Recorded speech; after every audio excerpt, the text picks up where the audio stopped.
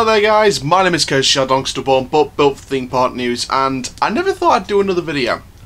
This is going to intertwine sort of after the first Valhalla video, because this is an urgent update, and it's sort of a continuation really on the Valhalla video from what you've just seen earlier. And I mean, you guys will have seen it on social media by now. They've confirmed that Valhalla is being delayed until 2022. We're going to speak my thoughts about it. It's not going to be the longest video in the world, but it's going to be a decent length video just to sort of explain my thoughts about it and, you know, the facts and why it's been delayed till 2022, etc, etc. And then we'll be sharing with you the actual Twitter post, the actual image they sort of uploaded to go with the announcement.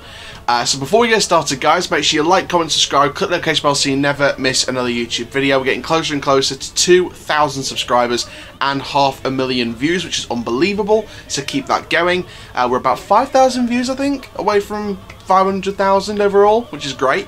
And let's keep those vintage views going, and for now, let's get into this video. We have to start off by announcing the headline of this news, and that is that Valhalla is going to be delayed until 2022. So already we knew that Valhalla was going to be opening at first in 2021, and we knew already it was going to be refurbished with some new changes. There was rumours of things like new soundtrack, new name, station work being done, and you know, ever since the writing of 2021 was removed from the construction wall, I had an inkling that it may be delayed until 2022, and we sort of had a feeling that maybe it was going to go on longer than 2021.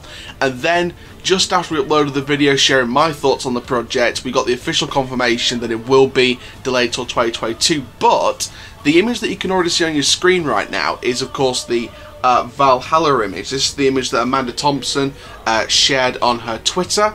And it's a nice design, it's a nice Norse mythology design. Valhalla, Brave the Adventure, 2022, Blackpool Pleasure Beach, and a nice black and sort of rusty gold, I guess, like a rusty gold kind of look. And you know, I think that's a great look for the ride. It sort of gives me York Dungeon vibes with the Vikings, and you know, it kind of gives me just normal Norse mythology vibes, and you know, very nice sort of look to it in terms of the actual promotional image design. So that was the image and the sort of announcement from Valhalla at Blackpool Pleasure Beach. Now you guys are probably going to expect to hear my thoughts on this. Well, and you know, like I said at the start of the video, I'm going to sort of sum up some factors in this decision, why they decided to postpone it until after the 125th anniversary in 2021 over to 2022. There's a few factors in it, one of which would obviously be COVID-19. That is a massive factor in the decision. It's been a massive factor in the decision of loads of different theme parks closing different rides, you know, renovations and new attractions being delayed till the next year from the previous year. And you know, this has been a factor for a few different things, for other theme park attractions. So you know, I wasn't surprised that this was going to happen, and if it wasn't, then COVID would have been one of the main facts in the decision. One of the other facts in the decision is the fact that, you know, they want to do a good job, and they want to sort of get it up to the best of its ability, and 2022 gives me hope. 2022 gives me a lot of hope with this attraction, with this with specific refurbishment of an attraction. And with Valhalla, I think that what they could do with it is, the creative potential is endless with the refurbishment of Valhalla, and 2022 opening is a decent year. It's a decent year to open it. It's a perfect timeline to get work underway in 2021 to help transform this into a brand new ride, well, not really brand new, but a refurbished ride experience. So I think COVID and the knack and the urge to make it perfect are the two main factors, in my opinion, to make this a 2022 ride rather than a 2021 ride. It will be one of the main attractions for the 2022 season in the UK. I've got no doubts about that. And you know, I'm a massive fan of this. Obviously, you guys know I'm a massive fan of this. You guys out there are probably massive fans of this project. I can't wait to ride it, so it is going to be 2022 now that the ride will open. It gives me an excuse to go to Blackpool Pleasure Beach in 2022.